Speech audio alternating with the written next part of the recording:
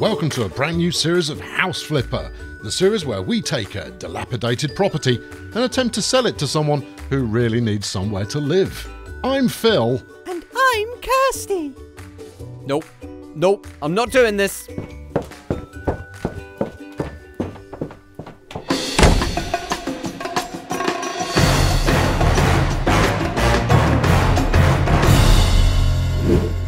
In today's episode, Tallulah and Chad are looking for a brand new place to call home. They're hoping to start a family soon, and so are looking for somewhere with the space to expand, with the patter of tiny little feet. Now we go to our favourite property website to try and find somewhere that'll fit the bill. And frankly, there's quite a lot to choose from.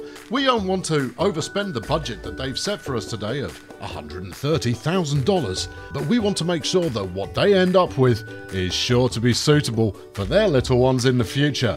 We've gone for somewhere that is particularly storm damaged, and we're pretty certain the roof is still intact. But we're going to fix it up for them good and proper and make sure that Tallulah and Chad have got somewhere they're proud to call home. As you can see, the rest of the neighbourhood has recovered nicely from the storm, with the neighbours having picked up their insurance and spent it wisely on restoring where they live. This house, however, has been a little on the neglected side. The kitchen has become home to a rather large colony of cockroaches, which is lovely. And my understanding is that prior to their eviction, the house was being used by several recovering Magic the Gathering fans. But we're not going to dwell too heavily on that, because our objective is simply to turn this house into the kind of modern masterpiece that any new family would be pleased to live in and to grow up in. We've got our work cut out for us, as you can clearly see. The doors all appear to work, and that's something. But when it comes to everything else in the house, frankly, it's a little beyond the capabilities of me, since I'm just the grinning, smiling suit who presents the show. Instead, we're going to hand this over to our team of trained experts who are going to turn this place into a palace. This is stage one. We call it Bring Out Your Dead, where we roam around the house and we look for anything that is unclean, unwanted, and unwelcome. We're going to take a look around. Let's just do it. Grab all of this rubbish, stick it in the back of the van. Later we'll take it down to a special disposal area that we have, and we're going to set fire to it. I'm not sure we're allowed to show that on camera, however. We've got to get around the entire house and throw out some of this stuff.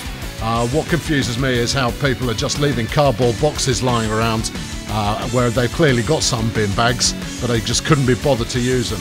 You know what, there's some nice stuff in that garage. I might half-inch some of that later on. Anyway, we're going to get into every room and make sure that there is absolutely nothing left that we want to dispose of, because otherwise it's just going to get in the way when we bring out our new tiling and Swedish furniture to spruce the place up and get maximum bang for buck. On the subject of furniture, we're going to get rid of everything that doesn't really fit the new design ethos that we're going to be bringing to the party here, and that basically means everything. We do like to leave the odd trinket kicking around, however, so that the new tenants can get a feel for what it's like to actually live in the place, although we don't like to tell them exactly how filthy those items were before we kind of cleaned up a bit. But we give them a bit of a spruce up, we dose them in fairy liquid, that tends to get the job done. Strip all this rubbish out of the garage. Not that the fella moving in is going to use the garage, of course. Now then, where are those roaches? Suck my Hoover! This is the only way to get rid of roaches, other than, of course, you know, killing them with fire.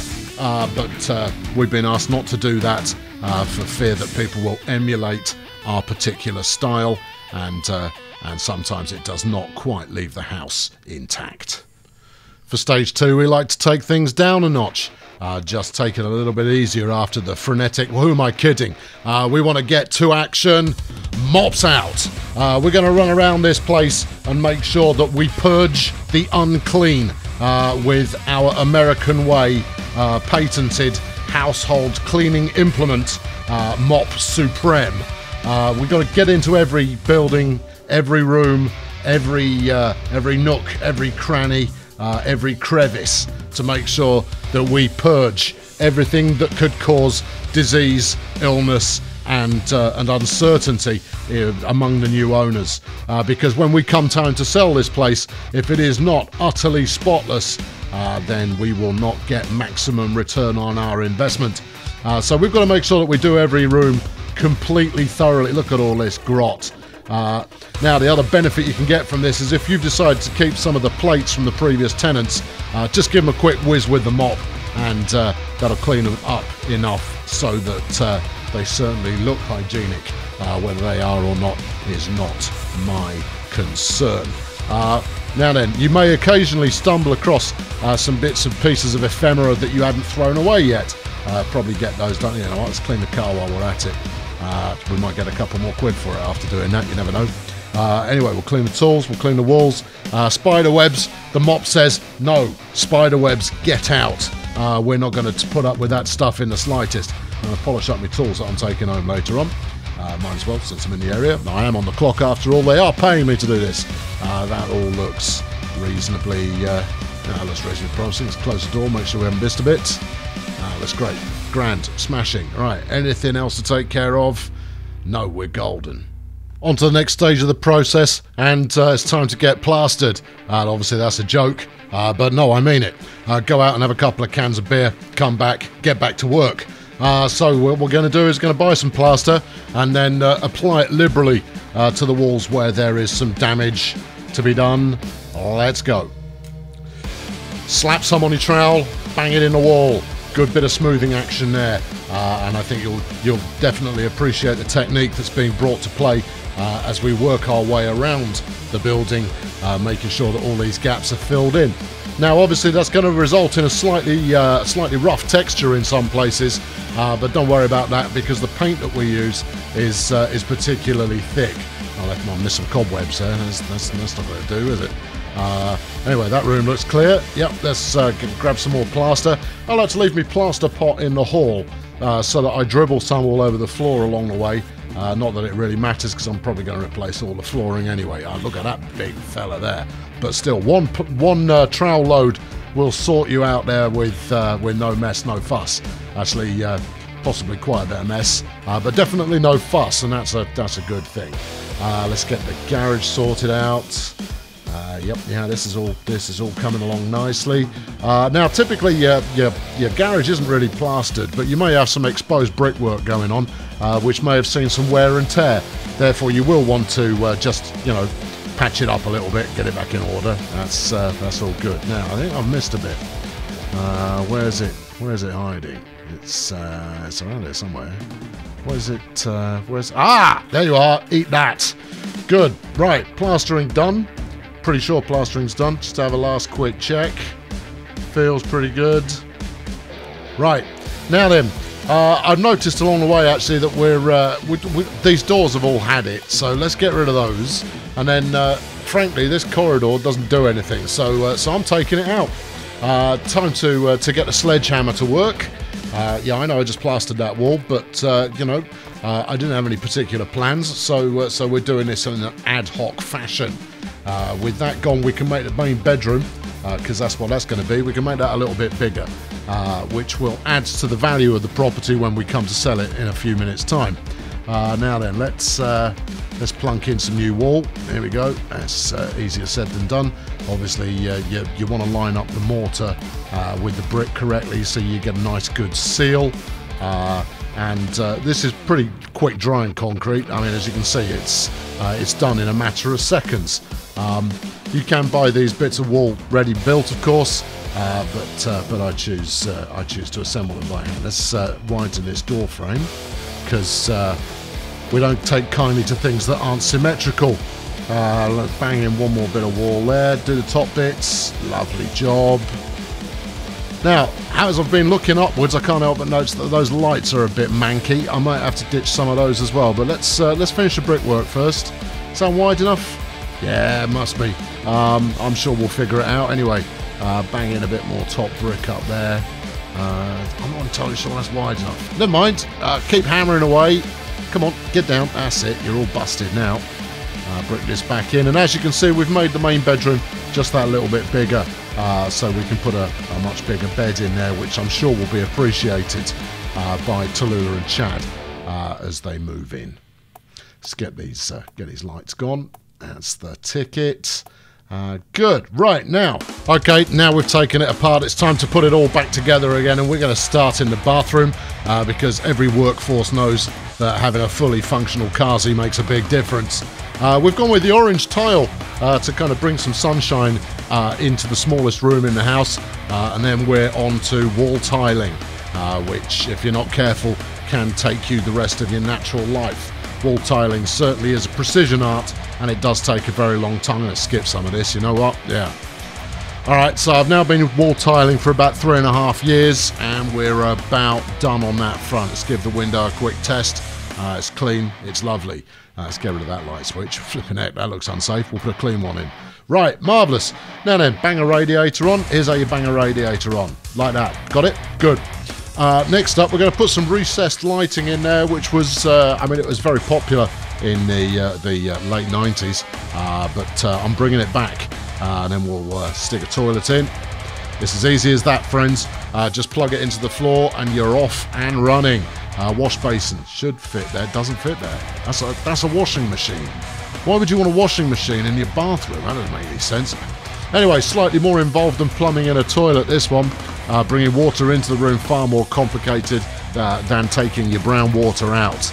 Now let's assemble the shower, plug that in there, screw that in, drop that on there, bosh bosh, slam it on, screw it up, and then get the doors working and a handle on the outside. You'd think they could mould the handle in the factory, but they haven't really bothered. Oh hell, I think this has blocked the light switch.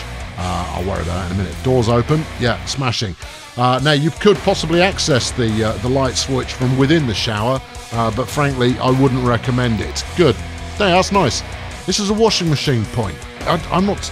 Tell you what, let's put a bog roll holder in place, and that'll be all good. Can we put anything in? That doesn't make any sense to me. Right, one bathroom, pretty much done. Bang a blind on, so you got some privacy. Job's a good one. Now that we've got the ability to have ablutions taken care of, it's time to move on to the hallway. First thing we'll do is we'll bang some lights in so we can see what the heck's going on. Now, I don't plan on decorating the hallway particularly, other than a bit of paint, you know. So we'll put some ostentatious light fittings in. Now, the colour I've chosen for this particular hall is called pistachio. But if you see any pistachios that are this colour, I recommend you don't eat them. Because, just look at the colour. It's not very appetising, is it? In fact, it looks frankly rotten. But there we go. That looks, yeah, that's more or less done. And obviously, because this is a high traffic area of the house, we're going to use a real pale wood for the flooring, so it really shows up those muddy footprints. Now, onto the lounge, and unlike the hall, we're not using paint in here. That's far too easy.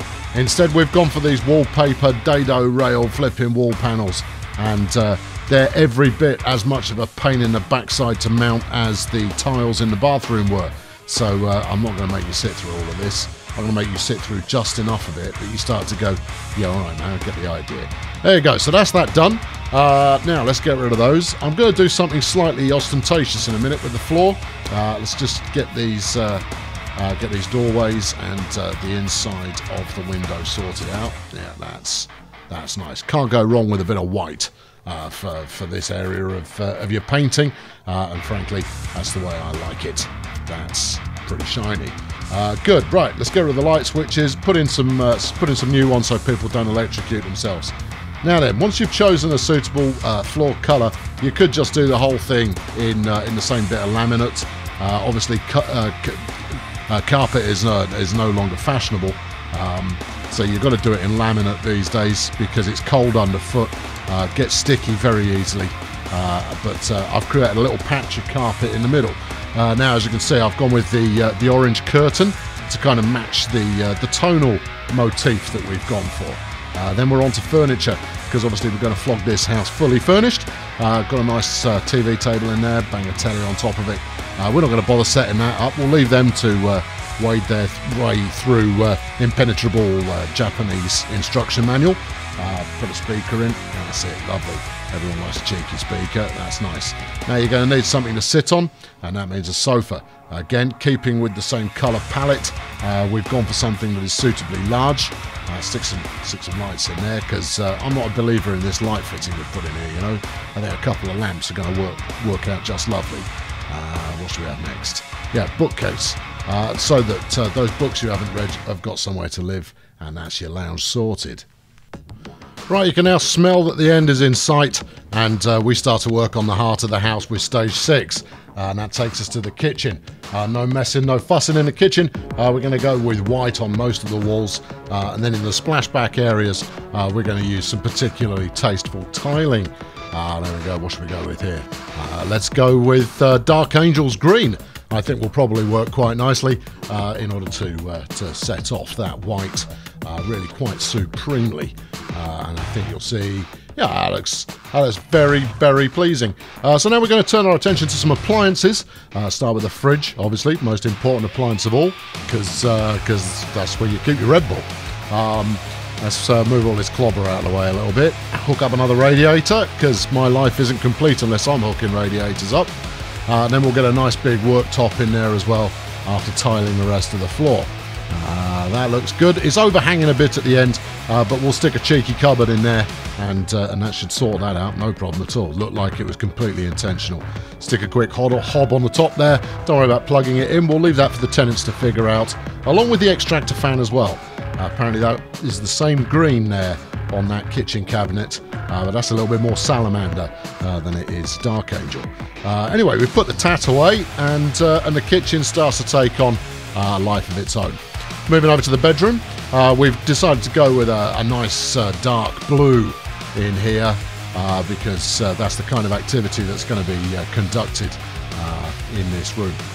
Now, once we've got that in place, obviously slap some flooring in, and then we want to choose them a nice big appropriate bed, given that this is somewhere where they're going to spend at least a third of their day. So arguably that bed's a little too large for this room, but I don't think anyone's going to complain.